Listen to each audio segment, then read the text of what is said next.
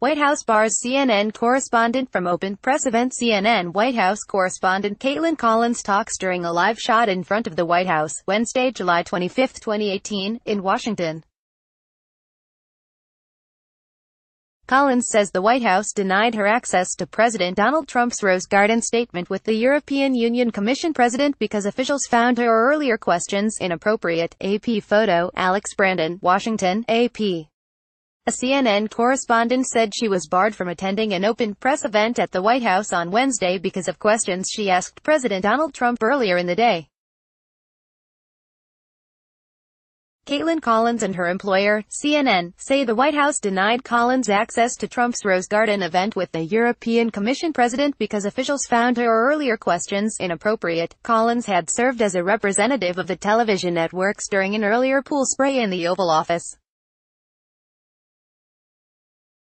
She and a handful of other reporters peppered the president with questions, including many focused on his former lawyer, Michael Cohen. CNN on Tuesday obtained and aired a secret audio recording that captured Trump and Cohen discussing a potential payment to a former Playboy model who claims she had an affair with Trump. It is standard protocol for reporters to ask the president questions at such events, and Trump, unlike some of his predecessors, often engages. Collins says she was later reprimanded by Press Secretary Sarah Huckabee Sanders and Communications Chief Bill Shine and told she could not attend the Rose Garden event, which was open to all other members of the credentialed media. CNN, in a statement, objected to the move, calling it retaliatory in nature, and not indicative of an open and free press. Just because the White House is uncomfortable with a question regarding the news of the day doesn't mean the question isn't relevant and shouldn't be asked, the network said. The White House Correspondents Association also issued a harshly worded statement condemning the White House's misguided and inappropriate decision today to bar one of our members from an open press event after she asked questions they did not like. This type of retaliation is wholly inappropriate, wrong-headed, and weak. It cannot stand, said the group's president, Olivier Knox.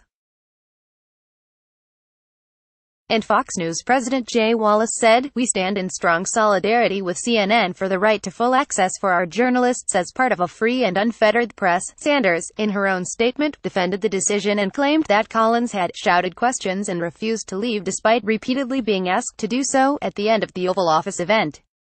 Numerous reporters, including many from the European Union delegation, had been shouting questions, and, as usual, it took some time for the pack of journalists to file out the doors.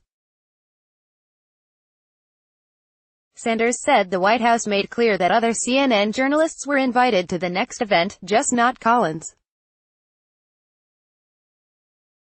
"To be clear, we support a free press and ask that everyone be respectful of the presidency and guests at the White House," she said.